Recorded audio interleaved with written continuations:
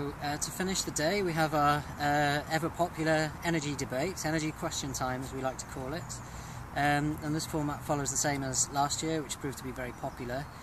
We have 4 spokespeople for energy from the different political parties. We have Llyr, Huws, Gruffydd from Plaid Cymru, Russell George from the Conservative Party, William Powell from the Lib Dems, and Julie James from Labour. And we very much encourage people to take part and submit questions before the day or during the event itself.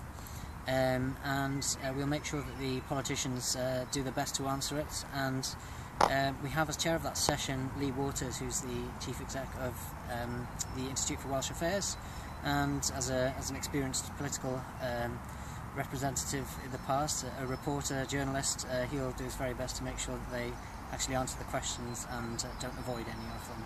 So that's a high point of the event, and it's a great way to finish the day.